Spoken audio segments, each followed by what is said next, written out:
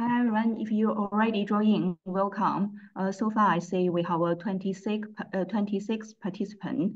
Let us just wait for a few minutes, wait for other people all join in, then we can start today's session.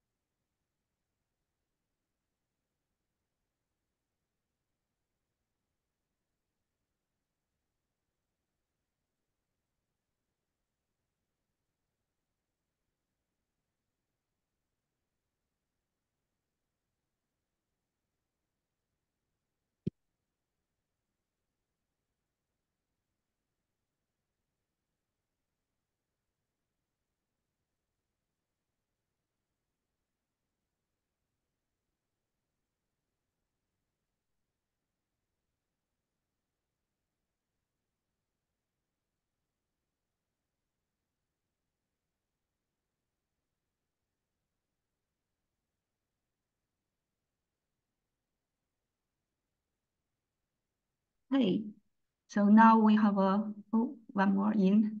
Now we have 31 participants, and now it's already 3:03 London time.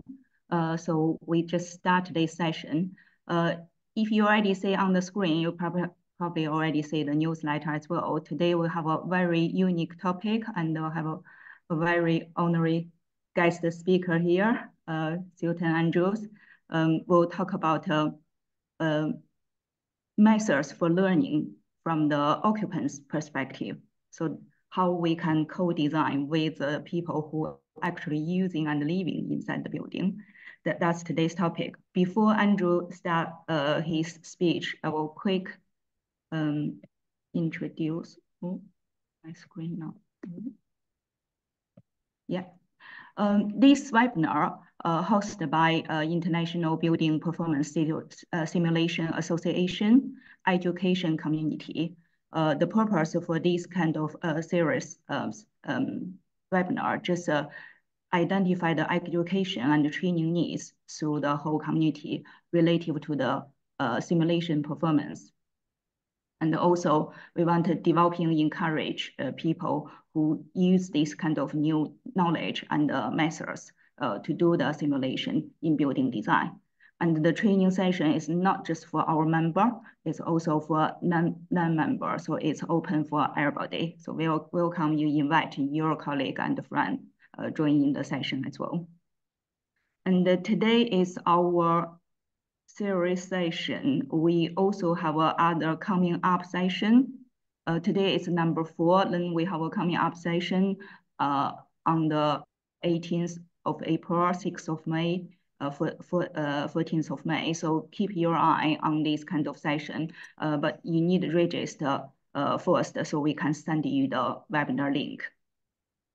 And also we have another series that is not about occupancy center design. It's about urban building energy modeling. There is another webinar will coming on the 21st of May. So if you're interested about that direction, please register as well. Yeah, without further ado, I will pass this time to pass the floor to Sultan, and you can start your speech today. Thank you very much, Wow. I guess you'll stop sharing the screen so I can start. Okay. Yeah. Okay. All yours now. Great, thank you.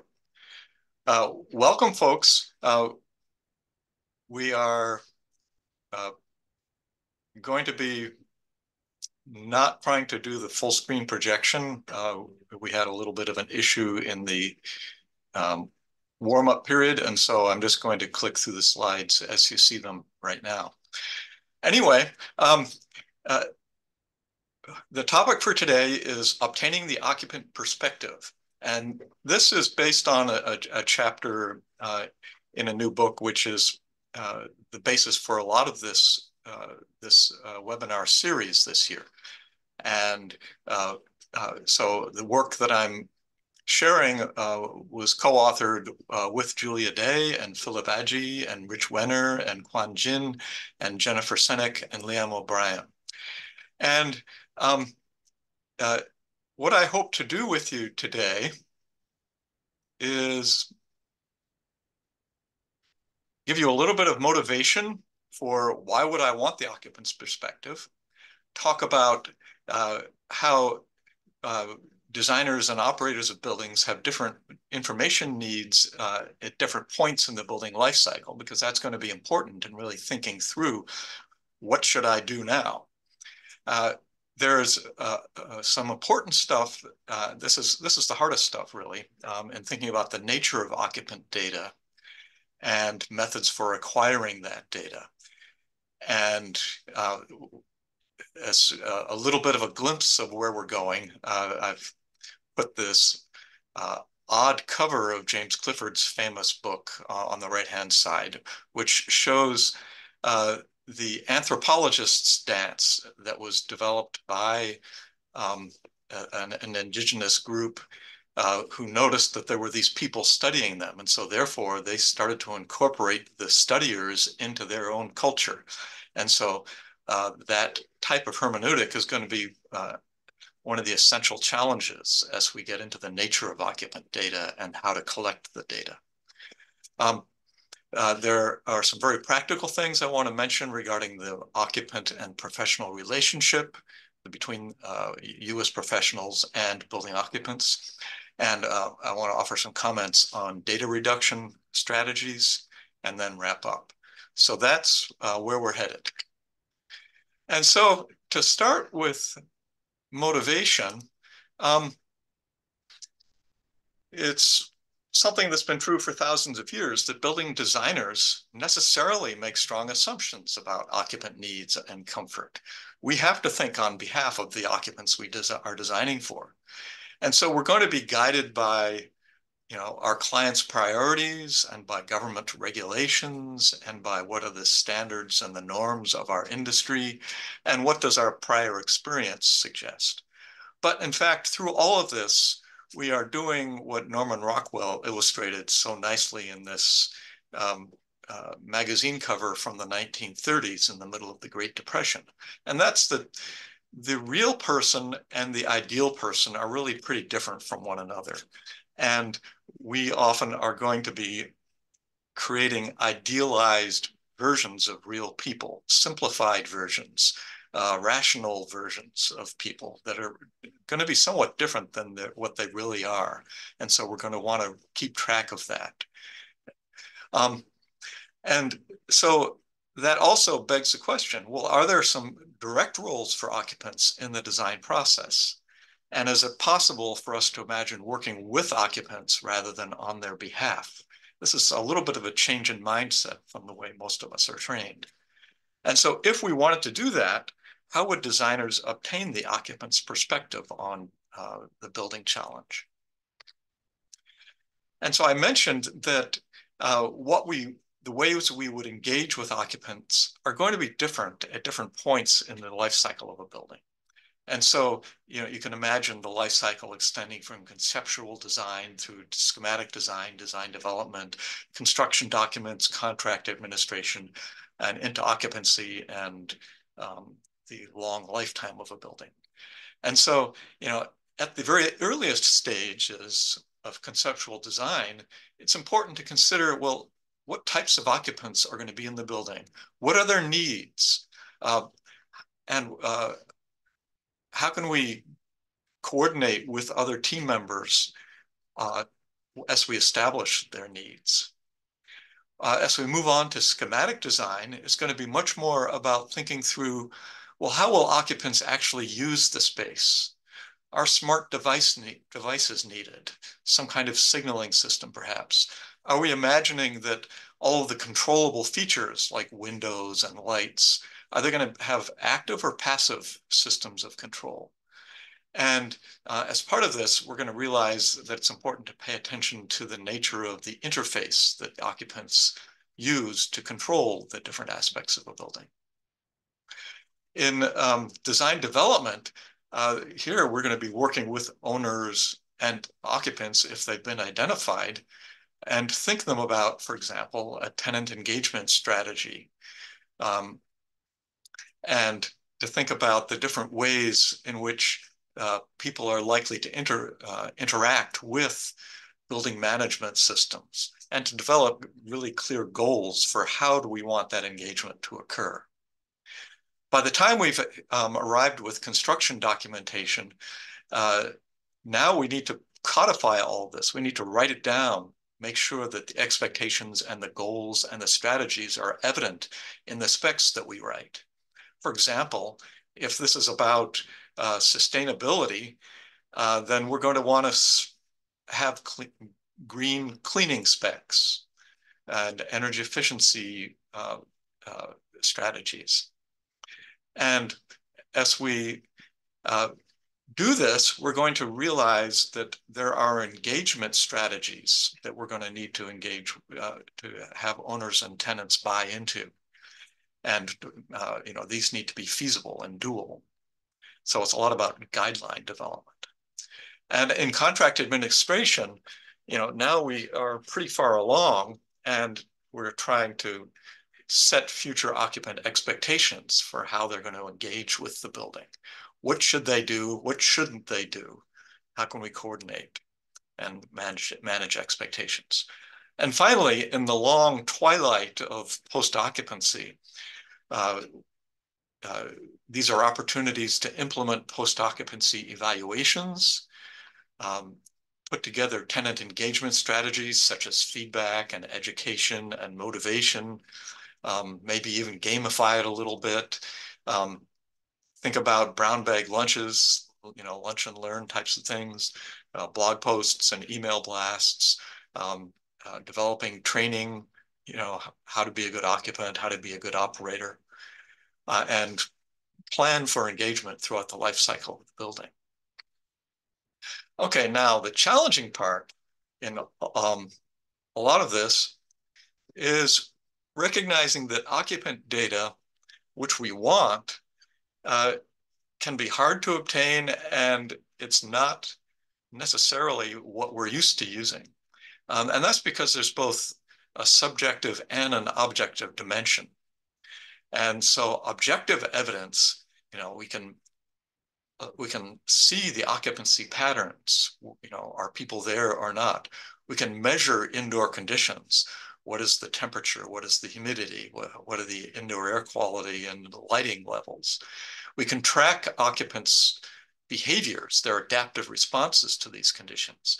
We can even measure physiological effects.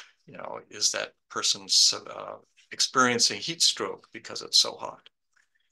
But there's also a subjective dimension, and where we recognize that different occupants are going to subjectively experience things differently.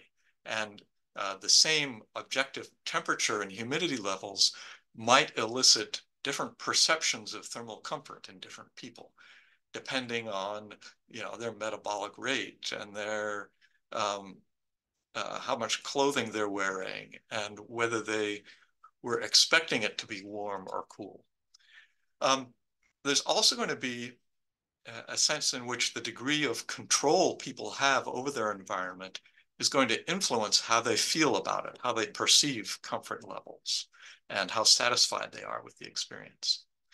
And people, in addition to their revealed preferences that you can objectively measure, they're going to have expressed preferences, which are going to reveal something about how they think about the world and what they consider important. And that extends to the fact that people have mental models of how buildings work. And that might be different than how they really work. And so we need to be comfortable in accepting that there are some objective measures. People can agree on how many oranges are on the plate, but there might be still subjective differences. That cake on the plate is delicious. No, it's not delicious. It tastes terrible, because people have different subjective perceptions and preferences. Okay, there are further challenges in using occupant data that get to the problem, fundamental problem in the social sciences, which is that both the subject, that is the researcher, and the object of study, the occupant, are people. And all people are subject to social forces. And heavyweight social scientists ranging from Anthony Givens to Jürgen Habermas to Andrew Sayre have weighed in on the problem of the double hermeneutic, the fact that both the way we observe people is influenced by our social conditioning, and the way people behave when they know they are being observed is also subject to social forces. And so that makes our data a little bit less pure, a little bit more contingent. And so the solutions in this space are to be pretty humble, and especially regarding what we think we know about people. And where we can acknowledge objective agreement on the material facts of the physical world, we should pursue that agreement. But when it comes to what people are thinking, we should really let people speak for themselves as much as we can. It also means that we need to study people in their physical contexts, because that governs so much. And there's both a social context, such as is illustrated by these two examples of a man and a woman wearing proper clothing for their circumstance and time and era and location, as well as the physical context of, is it a workplace or a home? Is it winter or summer? What are the expectations regarding climatic conditions? Lots of challenges here. All of this fits into strategies that we need to develop. It's never going to be one method that rules them all. It's going to be about mixed methods that allow for triangulation on the truth. And so we're going to want to be comfortable using measures that I've grouped here, self-report measures, such as questionnaires and interviews and focus groups and diaries, which have quite different characteristics than observational methods, such as behavior tracking, mapping, instrument-based data collection, photography and videography, which are different still from unobtrusive observational measures, such as looking at the worn places on the carpet to indicate the level of traffic through a room in the museum, or of course, archival type of research. And there's also quite a variety of qualitative approaches that include participant observation, being there in the room with people and thinking about how we feel. Now, in terms of assembling these individual methods into strategies, I want to offer three different archetypes here. One is what's known as an explanatory sequential research design, where we start with quantitative methods, such as counting people. And then we interpret that with the aid of qualitative methods, where we ask people, what do you think that quantitative data means? And together, those allow us to interpret what we think is going on. And that's has quite a different flavor than an exploratory sequential research design, where we might start saying, we don't really know what's going on, so let's ask people, let's do qualitative work. That's then going to lead us to some refined questions that we could perhaps do survey research on, or set up instrumentation to measure. And in that way, we can develop interpretations that are a little more informed from our exploratory kind of starting point. And finally, I want to offer a convergent parallel research design, which says, let's take the streams of data, the quantitative data and the qualitative data, and bring them together in a true triangulation effort to interpret what we think is going on. Okay, so with that big picture, let's dive into some of the types of methods and measures. And these, I hope, are familiar to many of you. Interviewing is a very powerful tool. You know, essentially, it's a guided conversation.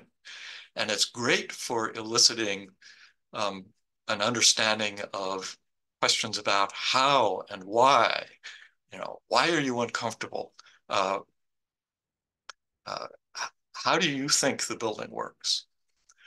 And it's also going to be highly dependent, like any conversation, on being able to establish a personal rapport, being able to make the person comfortable so that they'll answer honestly and fully. And so interviewing is a skill that can be learned.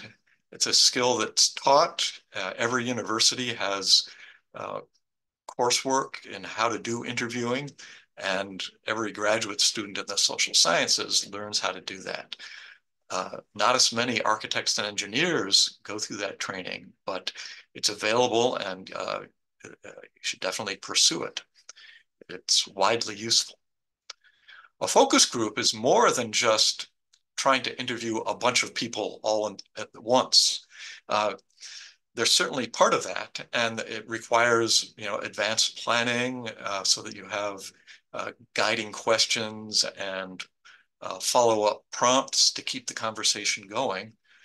But it has the additional value, if you can pull it off, that it's going to allow you to learn about multiple perspectives, different people's perspectives on the same issue.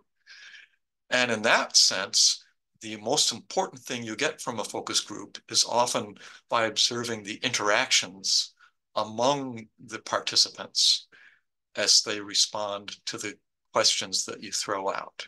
It's going to be less about how they respond individually to you, but to how they respond to one another. A couple of more self-report measures, which I think people are largely familiar with. One is using a diary. You know, these days they're often online diaries, but certainly it could also be a piece of paper or a little lockable notebook with a tiny golden key that you put on a lanyard around your neck. And, you know, the idea here is to ask people to reflect on their day or their week. One thing that means is that it's going to be vulnerable to what they do remember. And their recollections might be imperfect or biased in some way. And certainly recollection is limited. Your memory fades pretty quickly. And so it's probably reasonable to ask, well, what happened today? Tell us about your day. Maybe it's reasonable to ask somebody, what happened this week? You know, did you tell me about your schedule for this past week? It's going to be completely unreasonable to ask somebody, what were you doing at this hour a month ago or a year ago? Nobody will have any idea. Questionnaires or survey instruments are also, I think, widely known. And these require a lot of advanced preparation. And you know, the steps are typically to think about the questions that you must get answered. Look for other surveys that have asked similar questions so that you don't have to reinvent them. And then that also means you can compare the answers that you get to prior survey research. And that can help you understand how the sample that you queried is similar to or different from others. Then there's going to need to be some pre-testing to find out whether the questions that you want to ask are answerable in the time allotted. And often people find, well, that's not the case. I asked way too many questions, or too many of them were open-ended, or they were ambiguous. And so pre-testing is hugely valuable. Questionnaires are also good for, unlike the how and why questions that you can get answered from an interview, what and when questions are great things to ask in a survey instrument or questionnaire. Okay, and then there are a variety of participatory methods that are in increasing use. And here are 3 examples that we talk about in the book. One is relying on crowdsourced data. In this case, it's asking people to upload pictures of, of their apartments or their offices to better understand what they think is important about their occupant experience.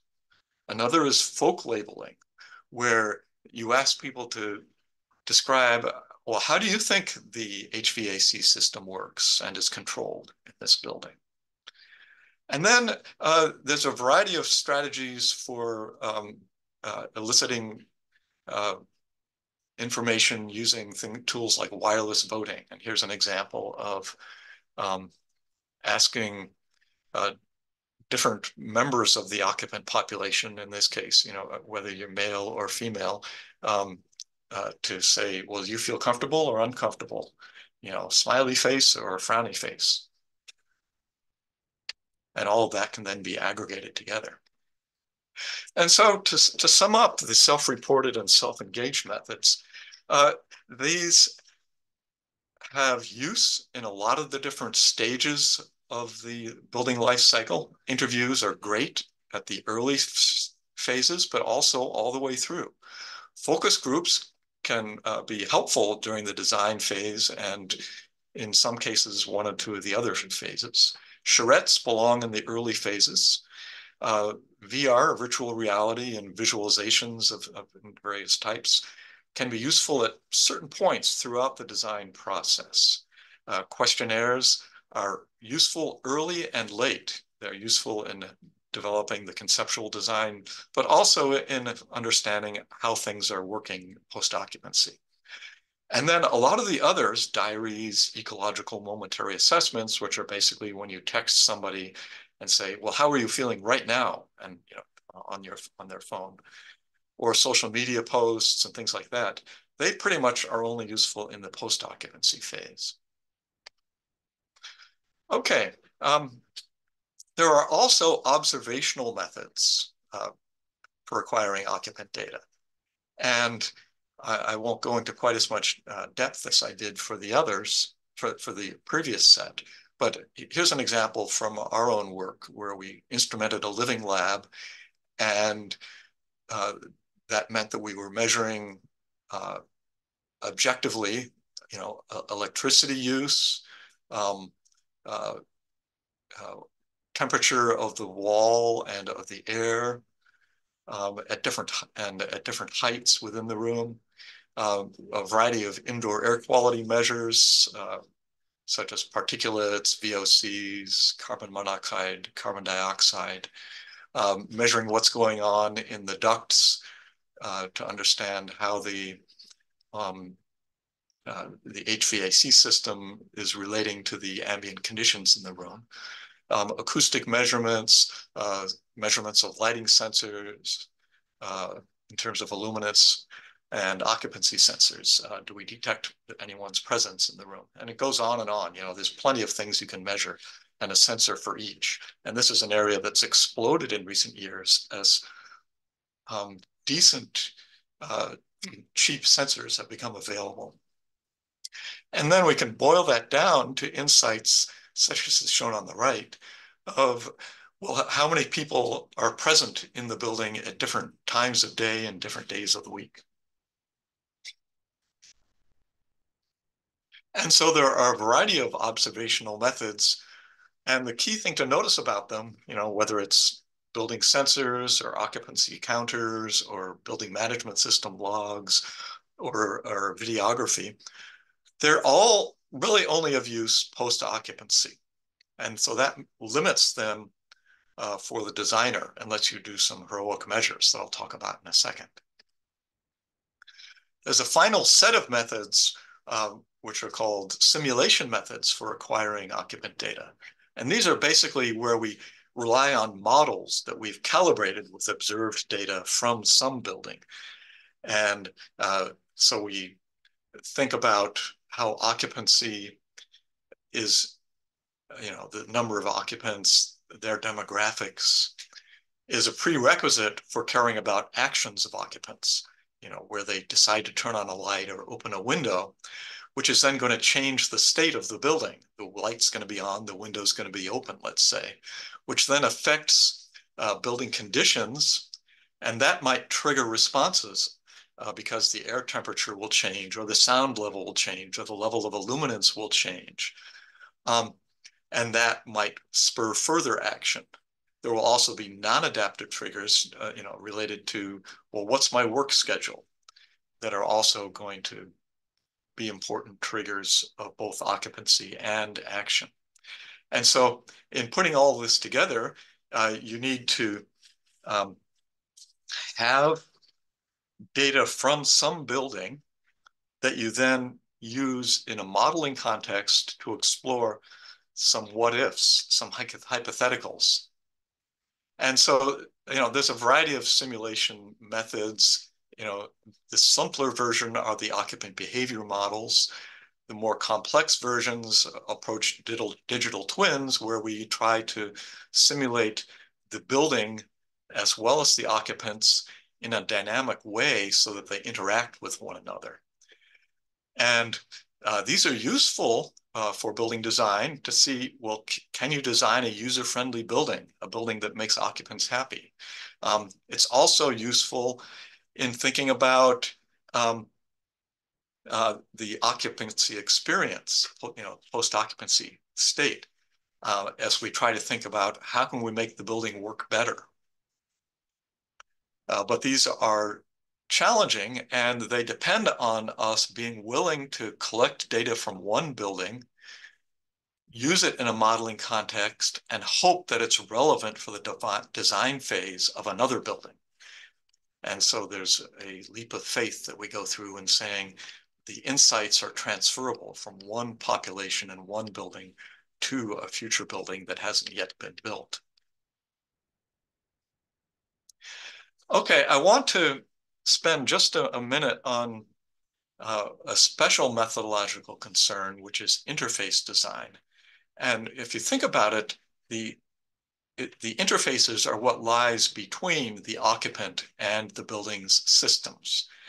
And some interfaces are extremely simple. That beautiful old light switch on the one side of this slide, we know if it's on or off. We get direct feedback because we can see the light and we can also see the position of the switch. Or the more elaborate interfaces, such as that on my home management system, where I control the various lights in my house, put them on different schedules, and I can turn them on and off remotely. And that means that I'm now interfacing basically with a smartphone interface as the interface to my building. And so as we think about interface design, just as we saw with other applications of occupant data, there are qualitative approaches and quantitative approaches, and mixed methods that blend these together. And these are quite important. They're quite varied. A lot of them draw on the experience of interface design and software these days, but they also go back to the environmental psychology literature and people like Don Norman, who inspired a generation of people to try to make better interfaces for the built environment. There's going to be a session devoted to this topic on June 20th. And so I encourage you to take a look at that and spend some time thinking about interfaces. Okay, moving on to the occupant to professional relationship. There are a set of really important topics here that aren't things that many professionals think are important, but it turns out they are important for occupants. One is, what is the philosophy of control that you are applying in this building? Are you offering local control over systems? Are you providing lots of thermal zones, for example? Or is it centralized control? And there are extremes here, and I want to remind us that people's perceptions of comfort and satisfaction are in part related to how much control they think they have about the environment in which they're placed. And so while the engineer in us might want centralized control because we can automate it and make sure it's done properly, there may be a case for more local control. The occupants may be happier, and you might have a more adaptable building as a result. Also, usability is going to be a key part of the relationship. Are these systems that we're designing and their interfaces, are they comprehensible to occupants? Are they efficient and effective? Do you waste a lot of time trying to figure out how to do something simple? And if so, it's not very usable. So we want to measure usability and think about it critically. It's also important for the professional to be asking, well, which occupants am I talking about? And this is especially challenging for designers because you're inevitably borrowing your insights about occupants from other buildings that already exist. Or does that make sense? Or should you rely on standards and client perceptions as being a more reliable source of insight about occupants? There are strengths and weaknesses to both, but you'd better understand that. And often there's value in learning from what's actually worked in other buildings and helping shape client perceptions in that regard. And finally, there's an increasingly important question around, well, whose data are we using? Does this data belong to the building owner or its operator, or does it belong to the occupants? And something that we're seeing increasingly in the air quality space, for example, is citizens buying their own indoor air quality monitors so that they know themselves whether it's good or poor air quality. And they're using that sometimes as a cudgel against against landlords, for example, or building operators and owners who are not necessarily providing what they ought to provide. And so ownership of these data are an important thing to understand, and finding useful ways to integrate occupant data that they think they own into better management of buildings is a hugely important task. Okay, a final topic I want to raise in this presentation is data reduction. And it's great to collect lots and lots of data and to have zillions of sensors, but at some point you have to turn those data into insights. And so you're going to go through some sort of data reduction process. And this can be done statistically, developing measures of central tendencies and measures of dispersion around occupancy or thermal comfort preferences. And that's sort of the classic approach that people like Ole Fanger used in developing predicted mean vote types of measures of thermal comfort. But there are other ways that allow us to use richer data. And that's one example is this idea of developing personas. And these can be of various types: ideological types, behavioral clusters, preference profiles. And a nice four-step process for doing that is illustrated here. So step one would be to develop descriptive statistics about the building and, the measured energy use, the temperature profiles in the different zones.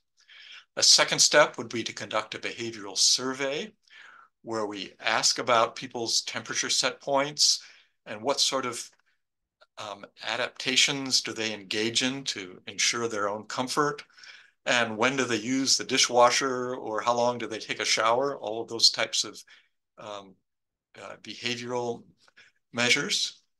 And then a third step would be interviews to understand the quantitative data and to understand people's attitudes and their beliefs and their needs regarding energy efficiency and using technology and level of comfort that they have. And finally, you boil it down with tools like affinity diagrams or personas, where you characterize a small number of archetypes that represent behavioral clusters. And from that, you can generate insights without being too burdened by all of the data details. So to wrap this up, I want to make three closing points. The first is that building designers and operators can learn a lot from occupants. What they can learn is going to vary by the stage of the building's life cycle. So you want to think about all of that in the context of where you are in your professional work. Second, the new skills that are needed to engage successfully in working with occupants, these are skills that can be learned, and they can be learned quickly. And there are a set of traditional methods that are used widely in social sciences, such as interviews and surveys. And there are a bunch of new methods that rely on sensors and smartphones and so forth. And both of those can be useful and quickly used. And finally, I think, and I hope I've demonstrated, that occupant-centric design approaches that use these methods are going to improve a couple of things. They're going to improve the depth of insights that can be generated during the design process, and also the likelihood that we're going to see successful outcomes for the owner of the building, the operator of the building, and the occupants who are in that building. All right, so I'll stop sharing and see if we've got any questions. We have one at the moment under the Q&A. That's from Cui Chen Zhang about the data reduction you just mentioned. He's very interested about that. So which factor you choose to process to the next step based on this method? Yeah, that's a great question. And what I'd like to highlight is that, in fact, the data reduction is a process. It's going to involve several steps. And so the one that I illustrated just now did use statistical techniques to boil down data, find out, what are the mean and the median and the mode and the standard deviation, and is there a skew in the data, all those types of things. But then we explicitly did some triangulation. We married that to survey data to have people help us understand what's important, which are the important factors.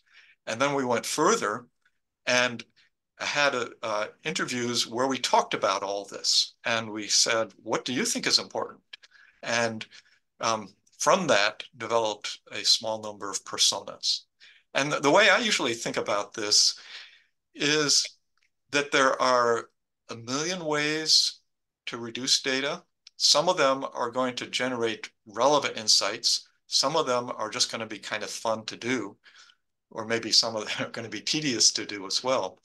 But what you want are insights that are relevant to the building's design and operation and occupant experience. And so it means using that set of contextual questions to do a particular type of data reduction that answers the questions that you need input on for that stage of your building's life cycle. Thank you. Hope this answer is okay for you, Chichen. Any other question? Anybody have any question? You can either put your question under the Q&A, or if you put your hand on, we probably can allow you lively ask a question directly. Any more questions? We still have about 10 minutes.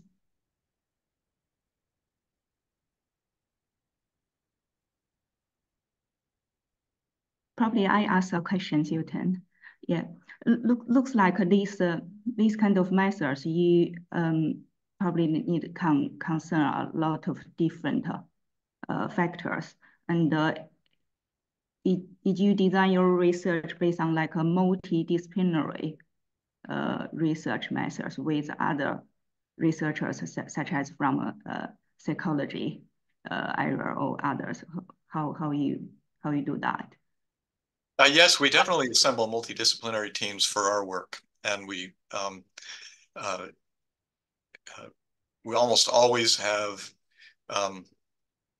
engineers, architects, and either environmental psychologists or sociologists, or there are some people who are cross-trained and do applied versions of those disciplines.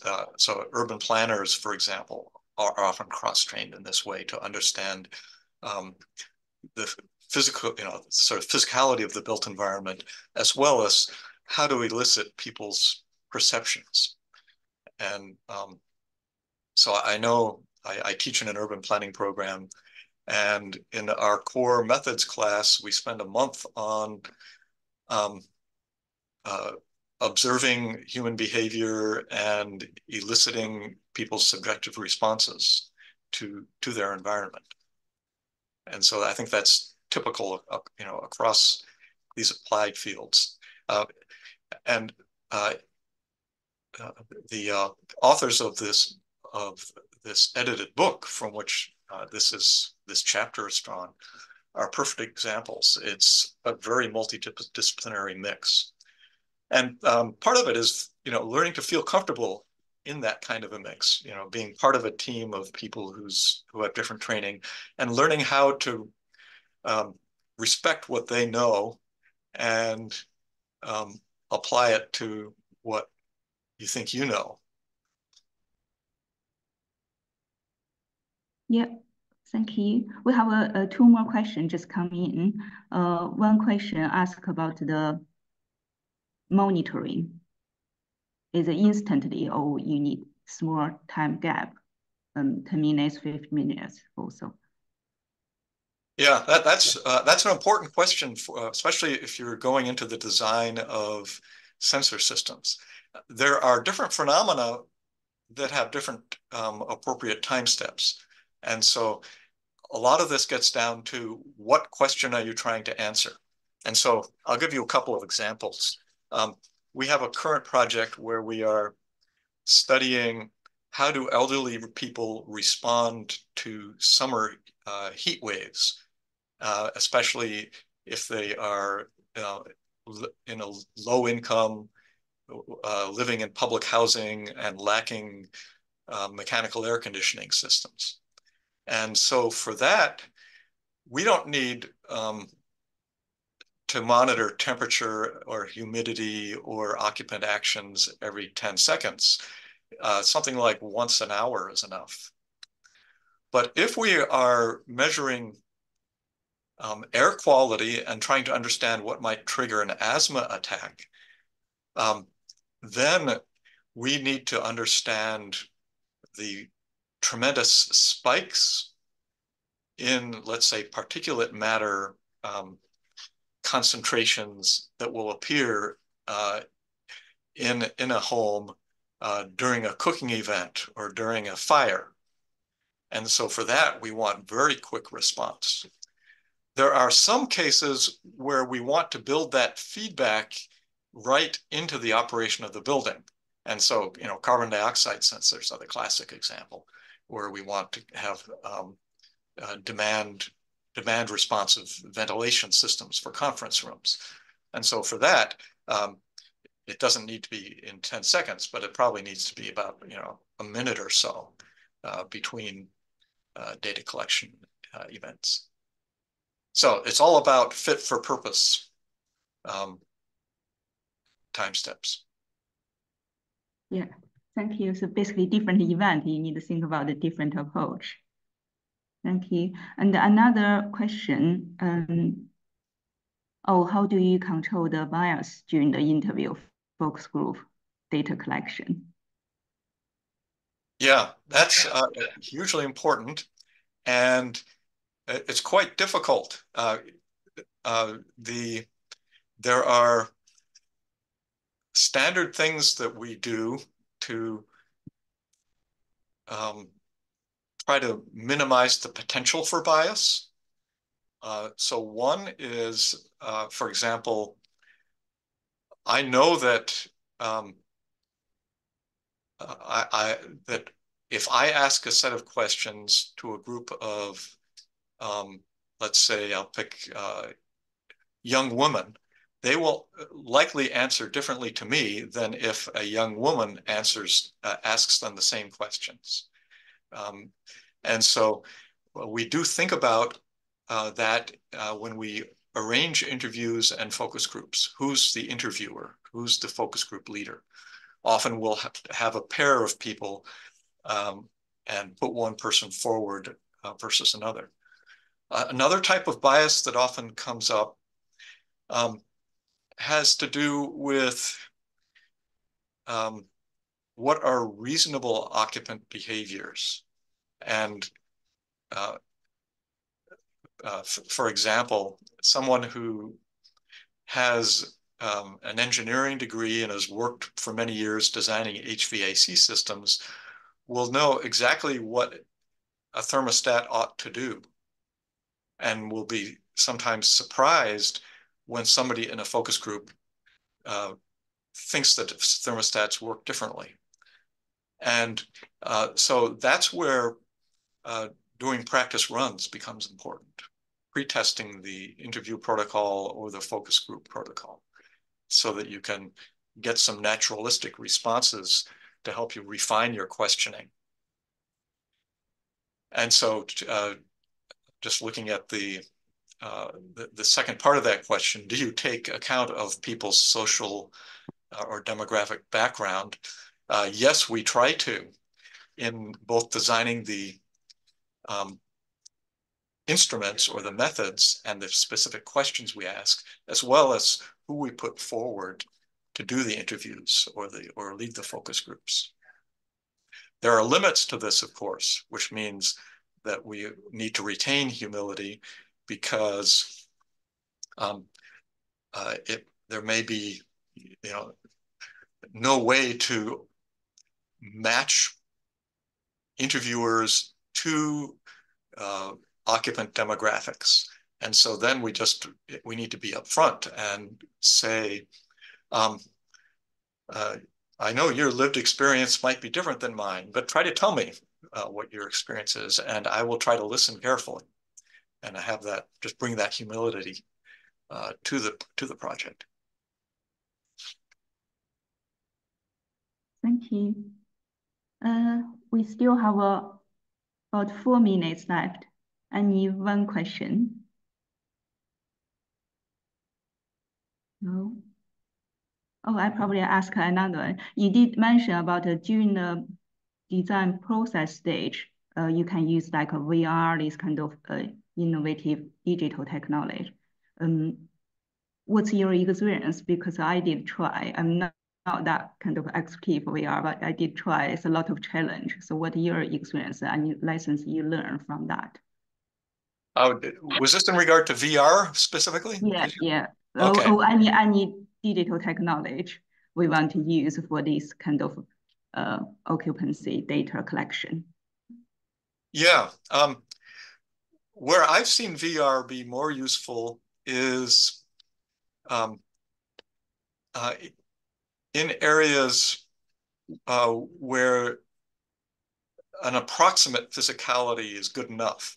And so something that we commonly do in urban planning, for example, is we put people into a virtual reality landscape in order to get their sense of, well, do you feel closed in by the canyon effect of the street wall?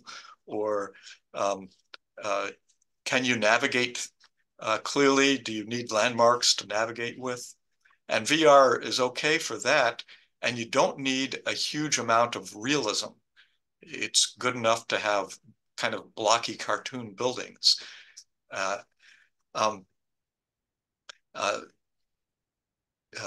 Similarly, if you are focusing on interface design issues, it can be a fairly simplified VR interface. You know, the thermostat doesn't need to look exactly like a real thermostat, as long as it has the operable controls and the readouts that evoke that thermostat. And that works fine. But that said, there's a lot of ways in which the VR doesn't capture the full experience. For example, we have a current project where we're exploring the safety of those electric scooters that you see in many cities of the world, where people are riding around the streets and the sidewalks. And we've created a VR simulator for that. What is it like to ride? And from that, we can glean a few things. We can see what people pay attention to, you know, where are their eyes fixating. But we are completely missing all of the other senses that people use, the sense of sound, of smell, the bumpiness of the pavement, all those other features which are so important for the safety experience of using those technologies. And so for those, it's pretty useless. I think it's challenging in the aesthetic context as well. So that's a short answer. That's one take. That could be a great topic for a future webinar, in fact, because it's a rich area. Yeah, a lot of things we can discuss, but currently maybe we'll keep it simple and let it do the function. Yeah. Okay, I think time is approached to the end. Thank you again, Susan, coming to do this presentation. And also thank you for all of the participants from around the world. You may be evening time, morning time, lunch time. So thank you so much. Yeah, we draw a close now. Okay. Thank you. Bye-bye.